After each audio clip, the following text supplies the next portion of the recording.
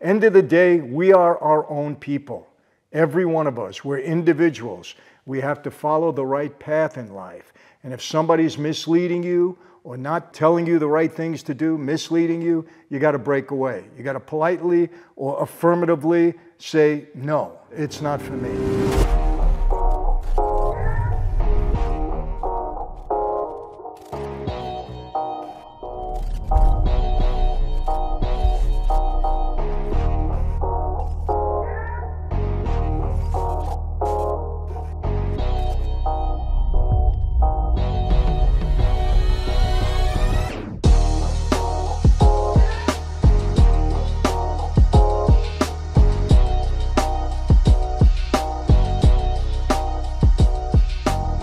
Hey everyone, welcome to another Sit Down with Michael Franzese. Hope everybody is doing well. All is very good, very blessed on this end. As always, I give God all the praise, honor, glory, and thanksgiving for that.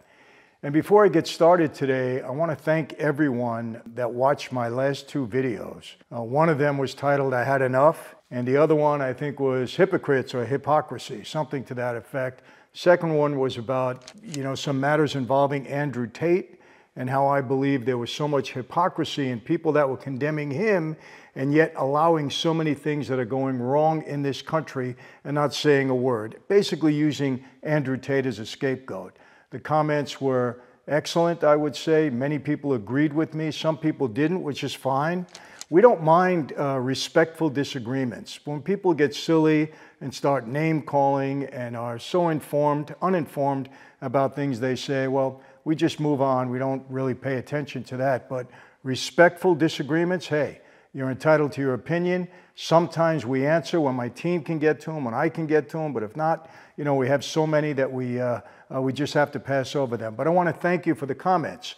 I had enough. I finally got into issues that were really bothering me, things that I felt were terribly wrong in this country. And people, it's not politics. It's about issues that we are dealing with that are impacting our lives, that are so critical, so crucial, not only to us, but to our kids, our grandchildren, to so many children and people in this country that I had to speak out about it. And I appreciate the response I got. It was overwhelming. People said, Michael, finally, you're speaking out. We wanted to hear what you had to say about these issues. Because look, I know how this channel grew. I know my background. I told a lot of mob stories. I told a lot of things based upon my experience, and you reacted well, and you gave me, hey, well over 1 million subs, and it keeps climbing. So thank you for that. But I think we're in a time where, from my perspective, from my being on the street for so many years, from my having a father that was a heavyweight in that life, for spending time in prison, for doing all the things that I've done, to give you my perspective about issues that are happening today, I think I see it from a unique perspective. And so thank you so much, all of you, really, for the great comments that I got and for valuing what I had to say. I appreciate that very much. So I'm going to continue. Now I want to entertain you. Right now, my team and myself, we're looking at some other movies. I'm going to be sitting down with Nick Turturro, who played Sammy Gravano in a television show, a television series, I believe, or a miniseries not too long ago. Nick will be sitting down with me shortly. We're going to do a sit down and interview with him, and I think it's going to be very, very interesting. His brother is John Turturro, so, they're good acting brothers, and I think you're going to enjoy it very much. We have a lot of other things lined up, so I'm not going to get away from that, and we will be doing some Mob Movie Mondays again. And I have a mob story today, a mob-related story that I can really relate to that I want to talk to you about. Now, last time when I was starting that video, I had enough. I had to have a glass of wine to start with. And I'm going to do that again today because people, I'll tell you, I look at wine differently. When I was younger and I went out to the bars and I was doing all the club thing and I was in a club just about every night back in that life, I never drank. I didn't drink anything. I had a white wine spritzer every once in a while, really just to hold a glass in my hand and to drink and conform with some of the people that were doing that. Because, hey, have a drink with me. Okay, give me a white wine spritzer. It was very light. I didn't have a taste for alcohol, and I really still don't. Every once in a while, I'll have a beer. When Blue Moon came out, I said, hey, this isn't bad. Before that, really didn't like beer that much, but I'll drink one every once in a while. But that's it. I don't go for really any hard liquor, but I love wine. And why do I love wine? My grandfather you know, who came here in the early 1900s, came over from Naples, Italy. He had a bakery in Greenpoint, and he used to make his own wine in the basement. And my father was one of 19 kids, so you can imagine how many cousins I have. Every one of his brothers and sisters had 7, 8, 9, 10 kids. So we have a clan, a family, forget it. But my grandfather, at the age of 8, 9, and 10, he was giving us wine to drink. So it wasn't like a real alcoholic beverage for us at the time. We didn't view it that way. We viewed it as a kind of a family-style drink. And when I was in that life, we drank a lot when we had, you know, our pasta and our feasts that we used to have all the time. So when I drink a glass of wine, it kind of makes me calm in a way, you know. As a matter of fact, if I have 2 or 3, I'm ready to go to sleep. You know, that's the effect it has on me.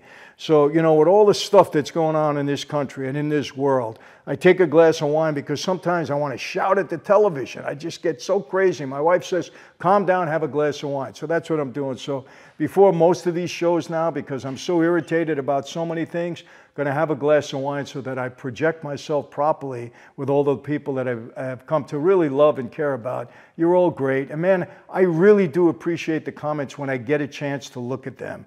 I really do. And one of the reasons we look at them, we can't answer all of them. Please don't be offended. When I answer one and I don't answer another, people say, oh, Michael, how come you only answered that guy? So we have to be fair, and we get thousands of comments.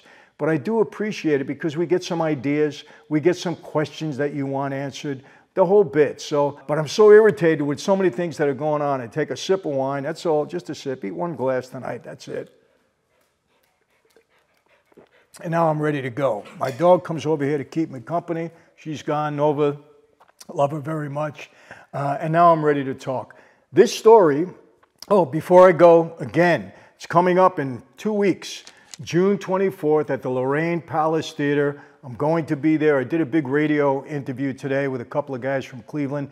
Great guys, asked me some great questions, different than what I've had in the past. So I'm looking forward to that. There are still tickets available, I found out. I thought it was close to sold out, and it is, but there are some tickets available. It's a big theater, so they opened up another section from what I'm told. I'm going to spend a little time in a Little Italy in Cleveland. Look very forward to coming there because the people have been wonderful. And as of right now, we're still scheduled July 22nd in Miami with Mike Tyson and Chaz Palminteri. It's going to be a great night. It's going to be Champions Corner presents Remade Men. And I consider Mike and myself pretty well remade from our past and especially because of what we're doing now. So those 2 dates, put them on your calendar, remember them. If you can get there, that's terrific. So what's today? There's an article that I read that I can totally relate to, and you'll understand why. And I want to read it to you, and I'm going to give you my perspective, my experience as we go along. And this is for a lot of young men out there. You know, sometimes our fathers could be a great influence on us. In my case, he was a great influence. My dad taught me a lot of good things. Of course, the negative side people can view is that he did propose me and lead me into the mob life. But he didn't want that for me originally. He wanted me to go to school, be a doctor. Circumstances changed in our life. I got into that mob life to help my dad. Eventually did get him out of prison. You know the story, he kept going back.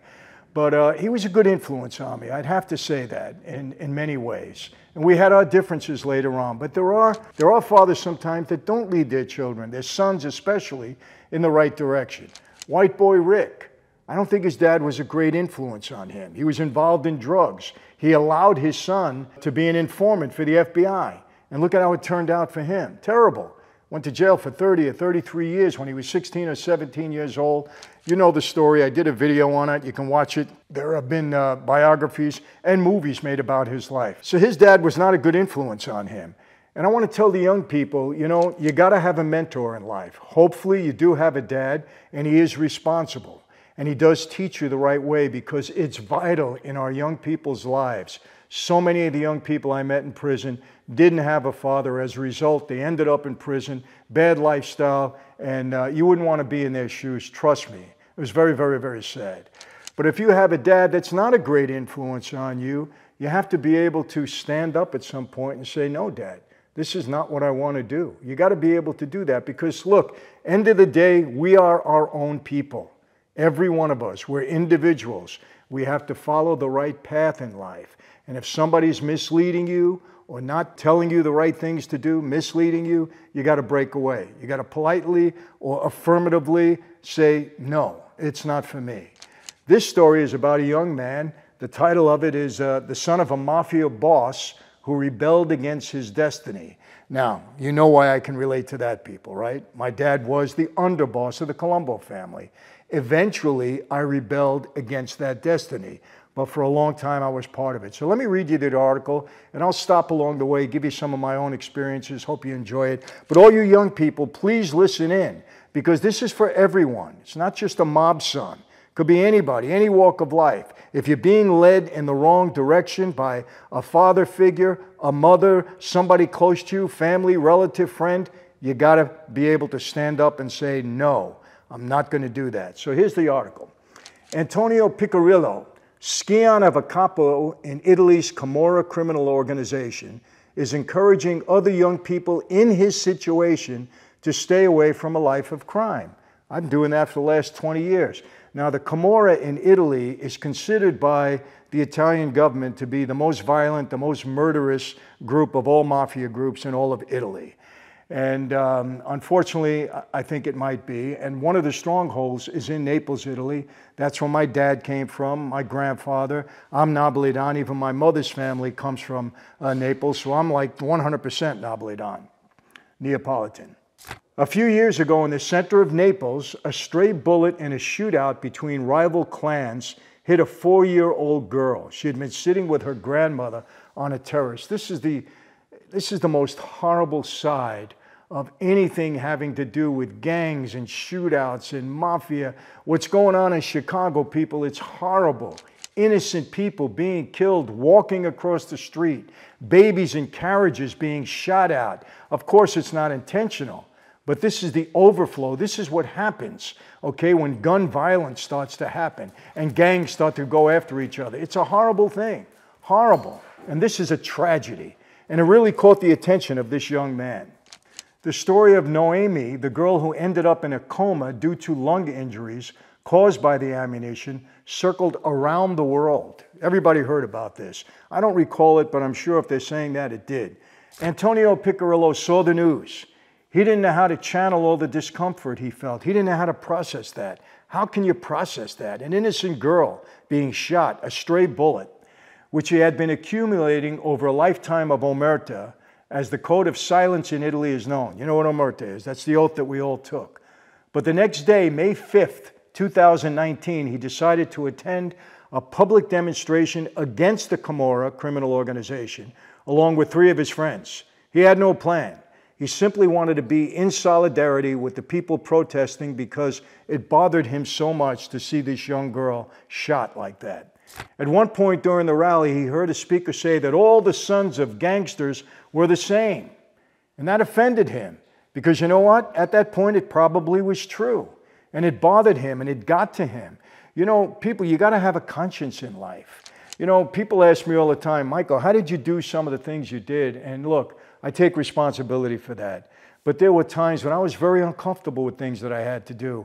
It was kind of like I stepped outside of myself. I did what I had to do, and then I came back to myself. It's not an excuse. I take full responsibility, but I'm telling you how I dealt with it. Because sometimes some of the things you do, that you just can't process them properly, but you're under an order. You got to do it. You do it. But it's not really what you want to do. It's not who you really are. Let me continue. My name is Antonio Piccirillo. I'm the son of Rosario Piccirillo, who in his life made many mistakes and was a member of Italy's Camorra Mafia. Always love your parents. This is a quote. But disassociate yourself from their lifestyle because it leads nowhere and only causes suffering. The bad life has always been terrible today and 150 years ago. And people, I relate to that. I call the mafia, the gang life, evil lifestyles. For exactly the reason that he's talking about. Tragedies like this happen. Every family of every member of that life that I know been devastated, including my own, again, not my wife and kids, but you know the story with my family. Mother, brothers, sisters, devastating. Dad doing 40 years in prison. And it happens to all the guys. Nobody really misses that fate. They can't avoid it. It's part of the life. Let me read on. The people froze. Piccirillo, the capo of the clan that ruled the Torretta neighborhood in Naples for decades, was a legend in the world of organized crime, as was Sonny Franzese. He was a legend. And when I walked away from that life, it was like, oh my God, what's going to happen? Is he going to cooperate? Is he going to enter the witness protection program? Is he going to put people away? Is his father going to put a contract on his life? Is he going to be disowned? I went through all of that because my father was that kind of a figure. And quite honestly, I made a name for myself also. And it was stunning when I walked away and renounced the life. His family had made its living in the 1960s by smuggling cigarettes.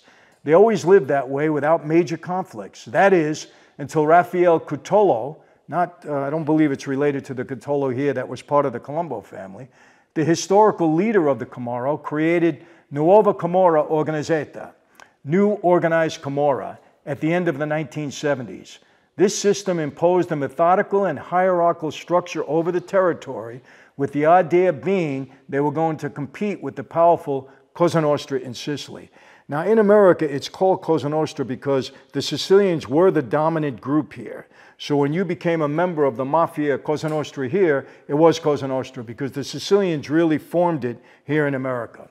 Cutolo wanted a piece of everything. He counted each carton of tobacco that moved in Naples. It was a mistake, as smugglers are thick-skinned people. Piccirillo and many others simply couldn't accept this. They associated with families of the Secondigliano, the northeastern neighborhood, and fully entered the Camorra to start a war without mercy. Always warring, like the Colombo family. 3 wars in my lifetime. Antonio's father, nicknamed Obiando, the Blonde, like Nicky the Blonde in our life, is in prison today. He's the son of that long history of organized crime. He took over from a generation of mafioso who are now nearly extinct. That's true. Elegant, handsome, always well-dressed and discreet. Look at some photos of my dad. Always dressed sharp, looked the part. You know, he was just a stereotypical mob guy at that point. The prototype of the old-school mobster like Sonny Franzese. He was in and out of prison for years, just like my father, never betraying anyone. My dad would die with his boots on. It was more important to him than anything else to maintain that legend in life. Unfortunately, and I will say this, and I love my dad, it was more important than his family. And his family suffered tremendously as a result of that. Really did. So you can call him a great guy, and I do. I love my dad. But then you look at the price his family paid, the price that he paid. Terrible. He never betrayed anyone, always maintaining his image. Yes, image. So important to my father, apparently so important to this gentleman. The last thing one expects in this type of family where silence is the law is for a child to publicly denounce this lifestyle with a megaphone in hand. Well, I didn't do it with a megaphone, but I did it all over the media. I wrote books about it. I talked about it, documentaries about it. I did a bunch of things, so it was like holding a megaphone, maybe worse. Who knows? But he was in the square in front of all of these people. It's unheard of. But he did it. He stood up. Antonio is now 27 years old. He was in 2019. He has blonde hair like his father. A lot of Italians are blondes. You probably don't know that. A lot of Mexicans are blonde too. How do I know that? I married a Mexican. She's not blonde, but she told me that. Her family. A lot of people are blonde in Mexico and in Italy. He speaks with El País at noon on a Tuesday, seated at a table in a small tavern in the Santa Lucia market. El País, I guess, is a publication, this publication. Antonio grew up in a Camorra family, and that, he says, implies having very few memories. My father spent many years in and out of prison, like mine. We would see each other for brief periods, of course. I hardly have any photos with him. I have a couple, not many. It was a childhood, let's say, of absences, absolutely. But everything seemed normal. We were not the typical rowdy family at home. We pretended to be normal. My dad would never bring what was going on in the outside world into the house. He didn't want to talk about it. They told us lies all day to hide what was happening. Of course, the lying mothers, as I call them. Lies in good faith, of course, so as not to make us suffer. They told me that my father was an architect, a lawyer, and you would later tell these lies to your friends, to acquaintances. My dad told me he owned a tailor shop. And he did, but I knew he wasn't a tailor, a dry cleaning place. He wasn't in the dry cleaning business. Well, he was as a partner, but he didn't do anything there. He also told me he was in the music business. And yes, he had a piece of a couple of music companies, record labels. Buddha records. He had an interest in Spring records at the time. You know, things like that. So that's what he told me his occupation was. He also went partners with a guy in an auto body shop that I worked at as a kid. So this is what my dad told me. He never said, hey, I'm a member of organized crime. I'm the underboss of the Colombo family. He never said that. Of course, I knew it from publications, from others, from other things that I read. The story was similar to the one heard by so many other children of imprisoned bosses, myself being one of them. The father is a builder. The jail where you have to go from time to chat in a small room sitting on iron chairs was one of the buildings where he was working. I used to tell my kids the same thing. It was funny. I was in LA County Jail locked up once. And I was telling my kids, they came to visit me. We didn't even realize it.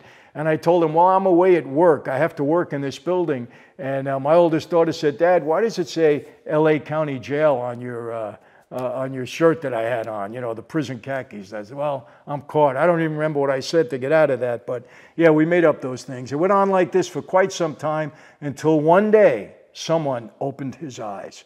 That happened to me too, people.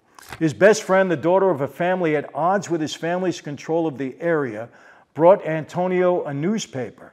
On the cover appeared his father and the words, usury, extortion, and jail. You know how I first found out about my dad?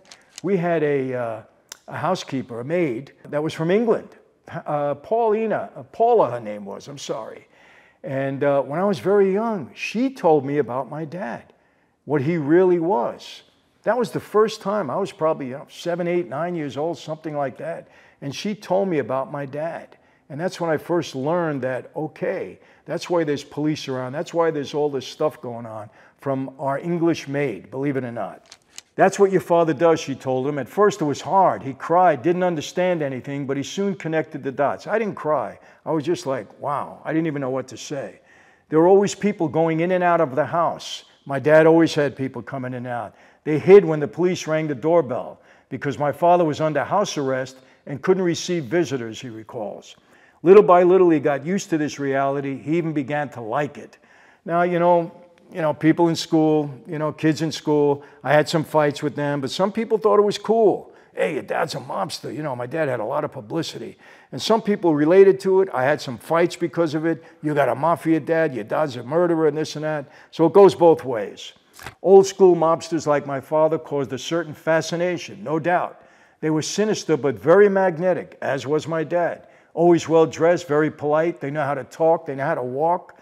They were very attentive, and I grew up with that idea of my father. Besides, I never had a clear idea of why some people treated me so well here. I'm very polite and respectful, but it always seemed like I deserved more than my friends. I saw that. If I hit a window or a market stall with a ball, the owner didn't scold me, but he would scold my friends. And that impressed them. Walking around the neighborhood with the son of a boss had its privileges. I played baseball. My dad would always come and visit me. He never missed a game, no matter what he was doing. He'd drive up in a big Lincoln, a big Cadillac. That's the car he drove. He'd never go into the parking lot because he was late. He'd pull right up to the field. I'd be up to bat. He'd get out of the car with a bunch of his guys. Never traveled alone. He walks onto the field. He walks into the stands. I'm up at bat. The umpire took one look at that crew, never called strike three on me when he saw that crew. I used to tell Dad, hey, you're very good for my batting average. When I played football, nobody would tackle me when he was in the stands. So when you play sports, it's good to have a dad and a mom. That idea of blood privilege dominates the epic of the Mafia story. TV series like Camorra have marked the mystique of the Mafia in Italy and the family bonds that tie them together.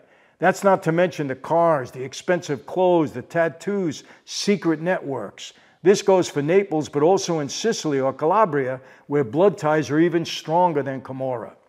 Almost everyone likes this lifestyle at first. Isn't it attractive? So many young kids. Michael, you had the cars, you had the women, you had all the money, you had a jet plane, you dressed well, everybody respected you. They see it in the movies, but I say, yeah. You watch Goodfellas, right? Yeah. Did you see the end of the movie? Who went to jail? Who got killed? Whose family got destroyed? They don't see that. Oh, that's not going to happen to me. They only see the romantic stuff. They don't get it. Almost everyone likes the lifestyle at first, but Antonio's decision has shown a different way forward for others. Like Giosk, the eldest son of one of the 'Ndrangheta mafia clans in the Calabrian municipality of Rossano, He also disowned his family after initial complicity. A few years ago, a judge began to implement a controversial measure to keep the children of gangsters away from their parents. Roberto Di Bella, president of the Reggio Calabria Juvenile Court, designed the Free to Choose project. He began to take away custody of children from a large number of families from the 'Ndrangheta. It was a harsh and highly controversial measure which produced results and even a movie. I don't like that. I don't think you should take kids away from their parents. I'm sorry. I'd have to look a little into this a little bit further, but I'm not too, I don't like that. I'm sorry. I don't like that. Antonio didn't need anyone to separate him from his family. He just got fed up with it all. He turned to the theater, to music, the sea, literature. But the day he raised his voice in the square, silence fell all around him. In the neighborhood, he started having problems, dirty looks, threats, spitting at him. He fell into depression, experiencing obsessive disorders. None of that happened to me, I'll be honest. A month after the demonstration, he went to see his father in the maximum security prison where he was being held. He told me, "If you think you betrayed me or hurt me, you're wrong. I feel for you. I'm afraid you won't be able to withstand this pressure that you're getting now." Many believed that I was repenting and collaborating with the legal system, but he wasn't.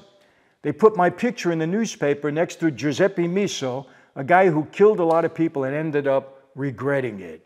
So he went through some stuff, and people, look, you know, my dad wasn't happy at first. We didn't speak for 10 years. Of course, everybody thought I was going to be testifying against everybody. When they realized that wasn't happening, and I got violated on my parole, put back in prison, the feds were so upset with me. Well, then everybody realized that's not what he's doing. He's just really trying to make a break from the life. So my father sends for me. I hadn't seen him for 10 years. He said, "I want you to meet me." I said, "Okay, Dad." He was on parole. I was on parole. He said, "I'll meet you in such and such a place." I said, "No, I won't do that. I'll meet you at your house." Quite honestly, for a moment, I didn't trust him. Because when the feds told me, you know, Persico put a contract on your life, they also said your father went along with it. Now, let me explain. Yeah, my father may have said, okay. Would he have ever put a gun to my head and pulled the trigger? No, I don't believe that. But, you know, maybe somebody was following him. Who knows? The best place to meet him was at the house. So I go there. I meet him at 5:30 in the morning. I walk in the door. I'll never forget, people. He's standing there. He looks at me, his arm crossed. He looks at me and he said, "If you'd have listened to me, you'd have been the boss of the Colombo family." And I looked at him. I said, "Dad, are you in like a twilight zone? Don't you realize what's happened in the past 10 years? I said, "I'm out of that life." I said, "I serve a different master now." And that master for me was God. So he looked at me and said, "You really serious about all this Bible stuff?" I said, "Yeah, I am, Dad. I really am." He said, "Okay, let's talk." That's how we broke the ice. And then, you know, we got together again. Was it the same? No, wasn't the same, you know, because my dad was kind of guarded and I was kind of guarded when we spoke. But we love each other, of course. Did I support him? Of course, as best I could. People say, "Well, you didn't go to his funeral." No, I didn't, because I was told not to. We didn't want to make a spectacle out of it. We knew who was going there, and I'm not going to make a spectacle at my dad's funeral. I went privately after. I visited him after, respectfully, the way I should. That's how it should have been done. So people want to criticize me. "Oh, you didn't even go to his funeral. You didn't care." How dare you, you know, get involved in my personal relationship with my father when you don't even know the circumstances? But you know what? That's what happens on social media. People just talk. Can't let it bother you. But it does at times. What do I have to regret, he says, only not having spoken out earlier. Wow. And I like this last line. What do I have to regret? Only not having spoken out earlier. And it seems that his father really accepted his decision to walk away. His only concern was that other people may not treat him well because of it, because he lived in Naples and Napoli. The Camorra did have a presence there, and it's a big presence in Italy, you know that. And I didn't hear anything, any follow-up on that. I don't know that anything happened to this young man. I'm not sure. So let's assume everything went okay, and I think his father still is in prison. You know, with my dad, same thing. You know, people have commented, "Oh, Michael, you didn't even go to your dad's funeral." Well, yeah, I didn't go. Only because I didn't want to make a spectacle of it. I was told who was going to be there. I was warned nicely not to go. And I said, you know what? I don't want to be the center of attention. Oh, all of a sudden this guy who left the life is coming to see his dad. I met with my father several times. I visited him quite often. I tried to get him to move to California. You could see it. I have it on tape talking to him, my whole family trying to encourage him to move out here because my wife was nice enough to say, your dad can move in with us. He didn't want to leave New York. And he couldn't stay with my sister because she was working all day. She couldn't care for him. He needed care around the clock. He was 100 and some odd years old. Remember that. You know, he needed people to take him to the restroom and things like that. So that's why he was there. Oh, Michael, you let your father stay in a nursing home. He had to be there. He was 100 plus years old. You know, and I would have taken him out here. It would have been an honor, a privilege to have him. He didn't want to come. And oh, you didn't go to his funeral. I told you why. But did I go privately? Of course. Did I visit him? Of course. You know, one of the regrets that I have with my dad is that as a Christian, I didn't minister to him enough. You know, I believe, I'm sorry, that, you know, it's an obligation. Mark 16:15, Jesus commanded us to go and preach or share the good word with all of creation. All Christians are obligated to do that. Not impose our faith on you, not try to turn you into a Christian, not hit you over the head with the Bible, no. But we are supposed to share because we do believe the only way to heaven is through Jesus Christ. So that's an obligation. So I didn't do it strongly enough with my dad. It was hard. I can only tell you that. I'm not making excuses. It was just hard, you know, in that topic. I had people praying for my dad for over 20 years. Hundreds of thousands of people. And I believe God is faithful, and I believe my father is in heaven. I think he repented for his sins. I do. I sent a chaplain in to see him.